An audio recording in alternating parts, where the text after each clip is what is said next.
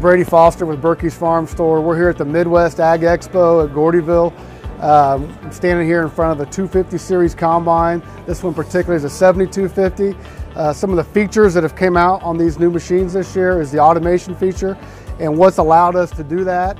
So we now have the pre-sieve adjustment from the cab and also in-cab controls on the vanes. We set them in the slow, medium, or fast positions from the cab. So some of the new features on this particular machine for this year is the automation.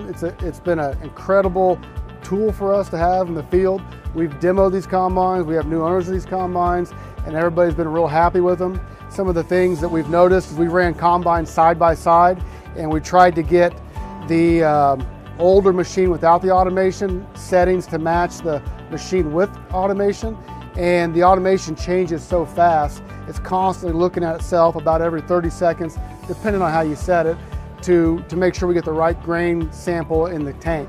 The combine without automation was unable to, the operator was unable to match those settings changes so fast. By the time they would get to the other end of the field, the automation combine had completely different settings in it, because as the crop changed, the combine was changing the settings inside to give you the sample that you require. Hey guys, my name is Matthew Tillotson. I'm with Birkey's Farm Store in Williamsport. Like Brady said, same thing here, 7250 automated combine behind me. A few options that have changed this year, so we've got automation now. Options that still exist, we still have our independent cross auger shut off. We still have our spouts, our adjusting pivoting spout. We can still go with the original faceplate adjust. Behind here we've got the hydraulic, which was a nice feature. We had some guys running some down corn this year. They were able to tilt that feeder plate back, and they were able to get that head closer to the ground.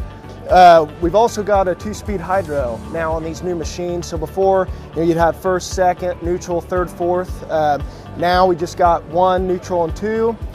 So as we're pulling out of a field, we can put it in low. If you got like a hill you're climbing, you can put it in low, and the minute you exceed 5 miles an hour, it jumps you right into high, and then you're right into road gear. It's been a pretty nice feature, so if you're in a spot where you don't have good visibility, you can get out on the road a lot safer for you, safer for the drivers that are on the road that we meet every day. For any more information that you'd like on the 250 combines, please give any of your local Birkey stores a call, and we'd be happy to help you.